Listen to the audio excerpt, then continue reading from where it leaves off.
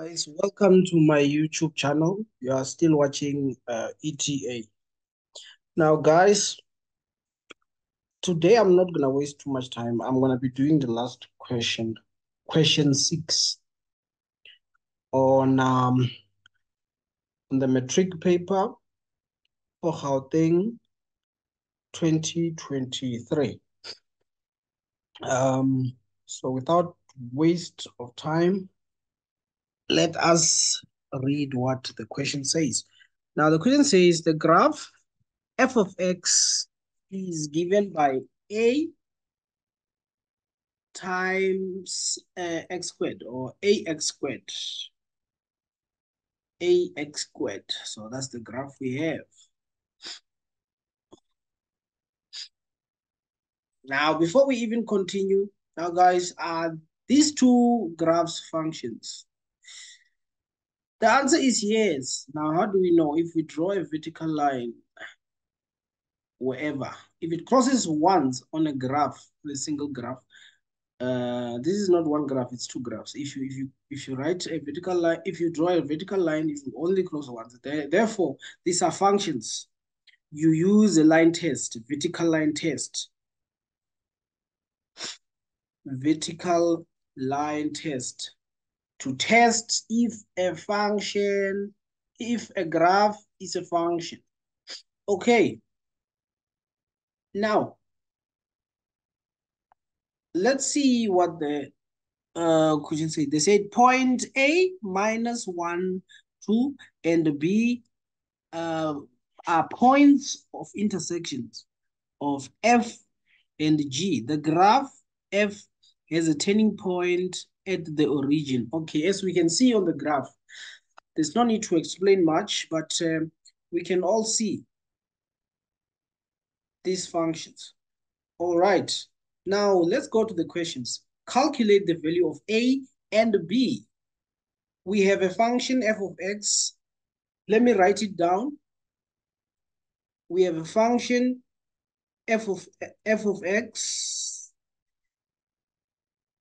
F of x equals, this is 6.1. F of x equals ax squared. And they want us to solve for the value of A and B. Now, if we have a known coordinate, it is much easier to calculate. We have a known coordinate, and that coordinate is coordinate A, which is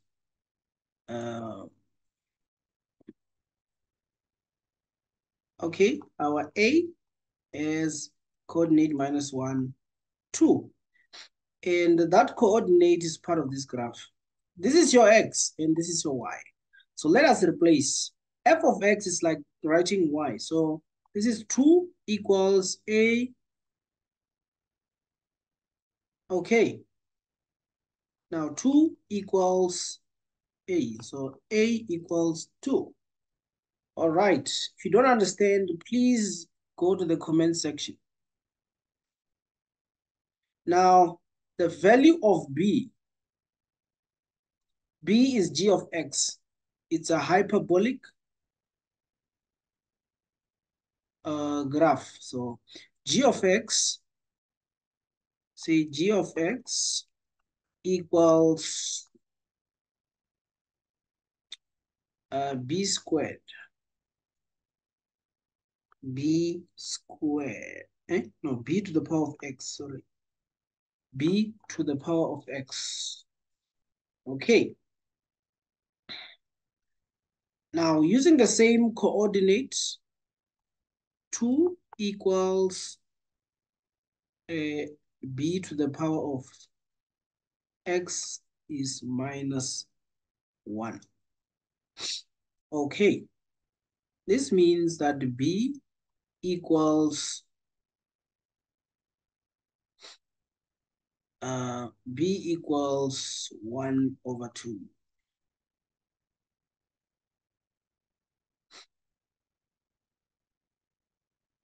Because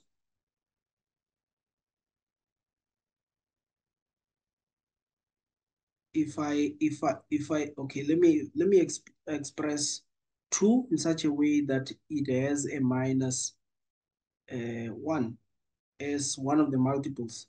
Now 2 is given by 2 to the power of 1.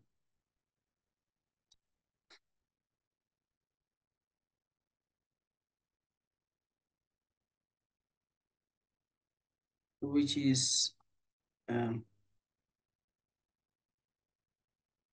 no, sorry.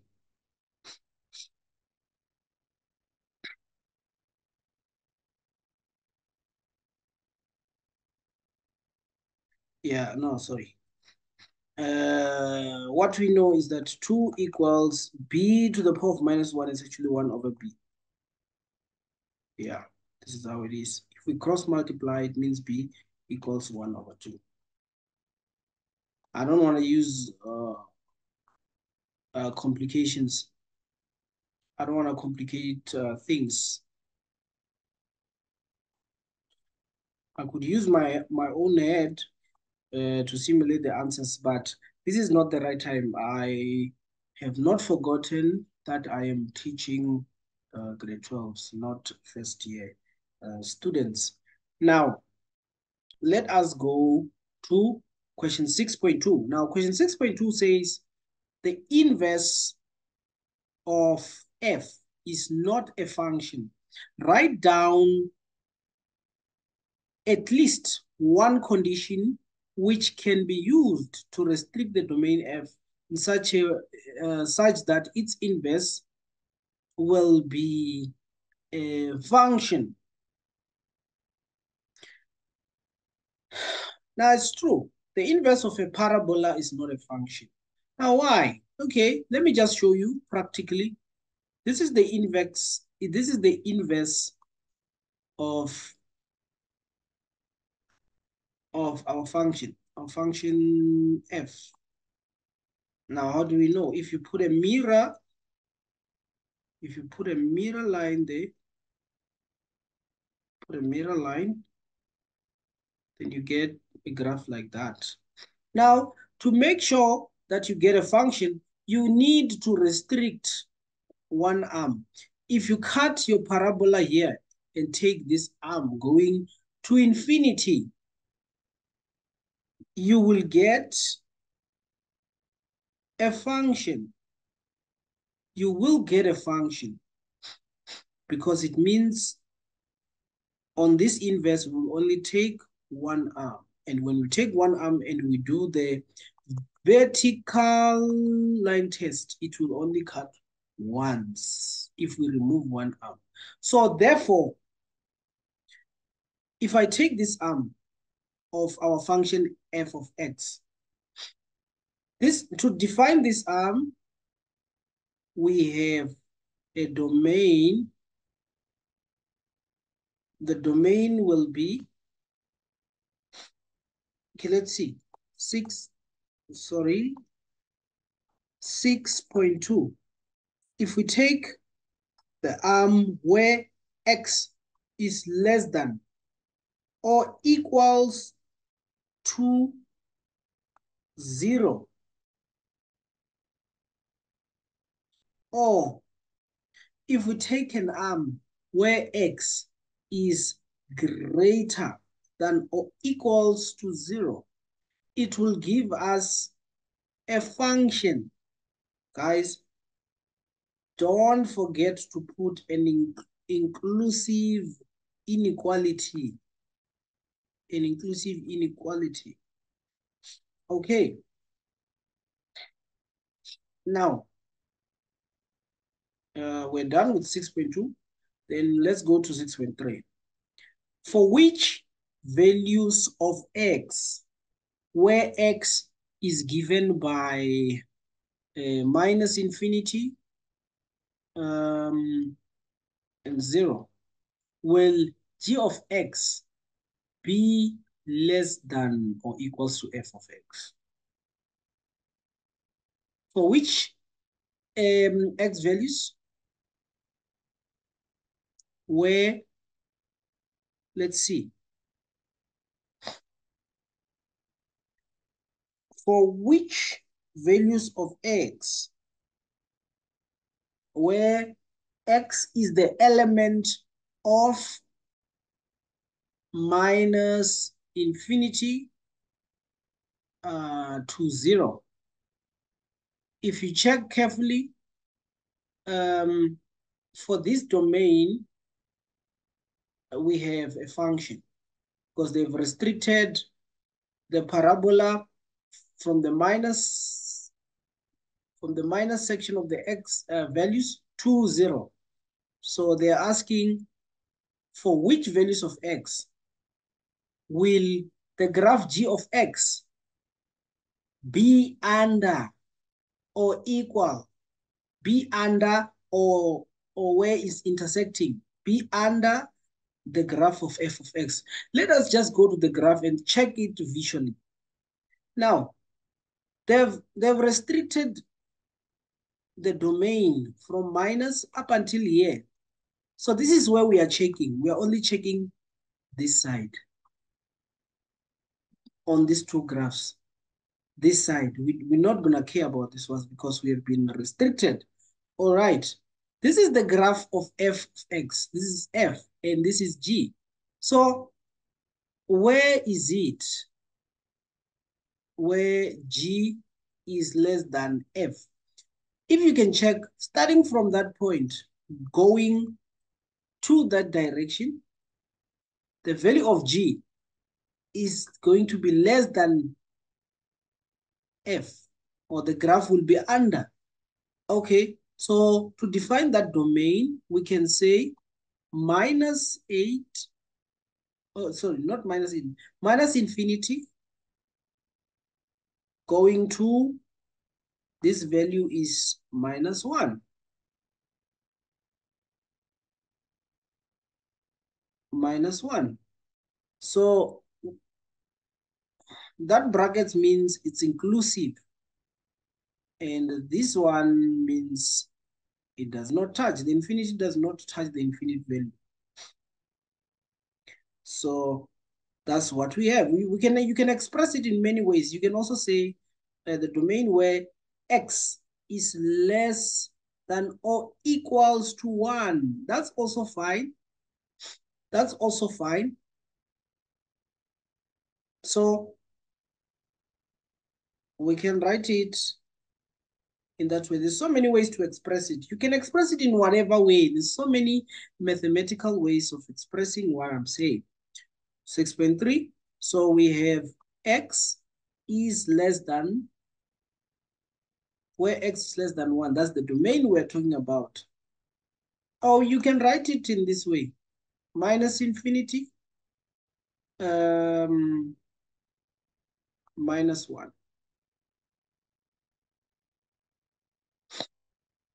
Okay. Let's go to 6.4. 6.4 says if 6.4, it says if h of x equals g into x plus 3, write down the coordinates of A. First of all, let's talk about transformation. Now, let us ask ourselves this question. Is this transformation affecting the x-axis or the x values or the y values? The answer is it is directly affecting the x-axis. So this is a horizontal shift. Before we even go to the question, this is a horizontal shift. It is a horizontal shift. But how will your graph move? Before we even go to the question, x plus 3 equals 3.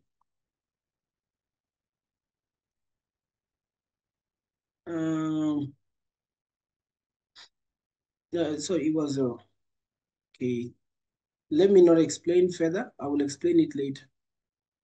Okay. They are saying write down the coordinates of A prime. This is a transformation. the new coordinate of A on the graph of H when that transformation has been applied. Okay, let's see. G of x, we have solved the value of B and it was half. So we have 6.4, 6.4, 6.4.1. Okay, now G of x, we have solved it. It turned out to be 1 over 2 to the power of x. All right. Now, if we transform it, if we transform the coordinate A,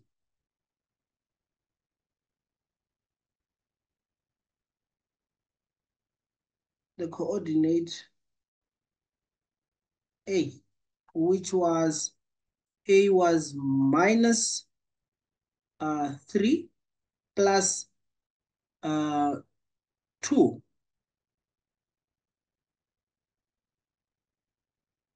Minus 1 and then plus 2. So this is the coordinate of A. A is given by minus 1, 2. Okay. Now, this is the transformation. This transformation will yield the following. It will yield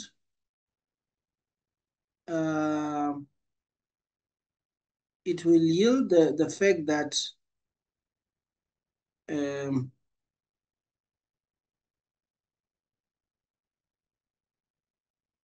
x effective transformation will have an effect of, if you take 3 to the other side, it will be 3. This is how you should always take it. So therefore, we're going to take minus 3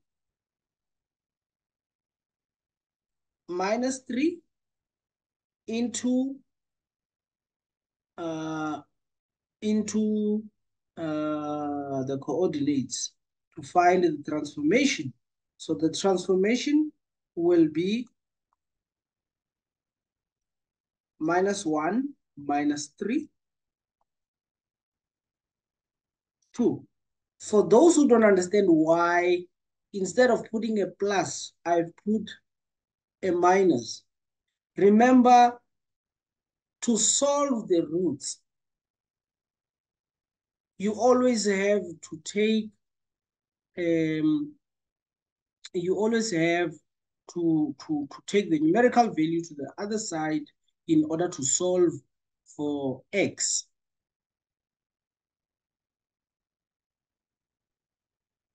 So that's why we ended up with a minus 3.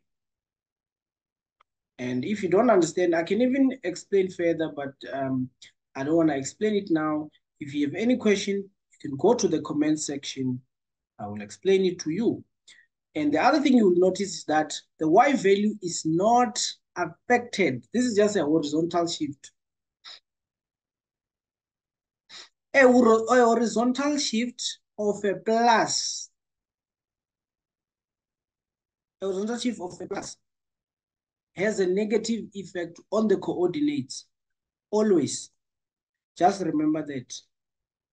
So our A prime will be minus 4 slash 2.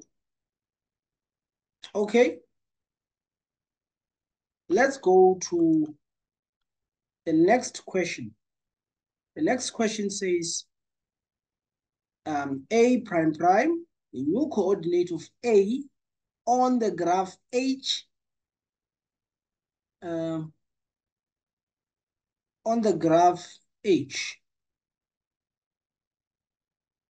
the inverse of H. Now, we already have the graph of H, which was a transformation of the graph of G. Now we have this new graph. And what they are saying to us is, what are the new coordinates of A? What we know is that whenever there's an application of an inverse, the two coordinates swap as they are. Your x becomes y and your y becomes x. Okay? So your A prime prime is actually the prime of A prime. A prime is given by -4 is 2. Now, what's going to happen to the prime of A prime is that we're just going to swap the two elements and we're done. Guys, if you do not understand what I was doing, please do not hesitate. Just go to the comment section and I will help you. I can even set up a Zoom meeting for you guys so that you can understand the concept. But guys, that's all for today. I am going to the next one. If you don't understand anything, guys, don't hesitate. I'm here for you guys. I'm here to help you guys throughout your studies until year end. And I am hoping for good results this time around. Now, if you have not yet liked, subscribed, or click the notification button on this YouTube channel, please do so that when I post more videos, more tutorials, you guys can get more help.